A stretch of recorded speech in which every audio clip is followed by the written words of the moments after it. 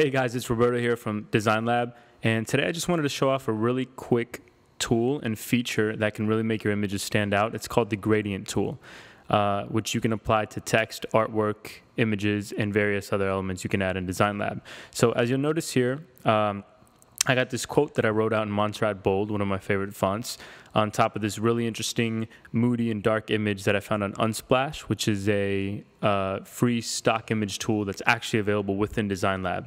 I just searched in dark and I found this image. So what you want to do, you can either tap once on the text and go to edit, or double tap on the text, and you'll notice a lot of really interesting tools here at the bottom.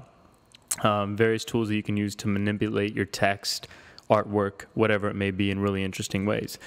So tap on color, and you'll notice you can either select a individual single color from the list. You can even input your own hex code, or you can tap on gradient, and this will allow you to actually make a gradient with color. So you'll notice two circles appear above and below the text.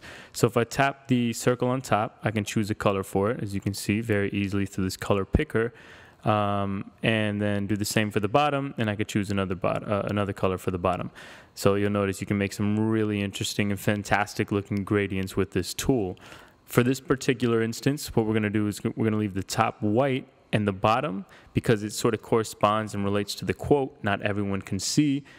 We're going to make darker to kind of blend in with the image there.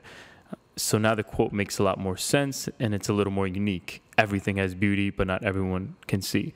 So we're going to accept it, and you'll notice the image just looks a lot more visually pleasing and stunning. And I think, you know, if you put this on social media, it's going to do a lot better, and you're going to get a lot more likes than if you were not to use the gradient tool.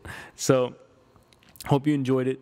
Again, you can do this with artwork, shapes, you know, anything that you might see in DesignLab.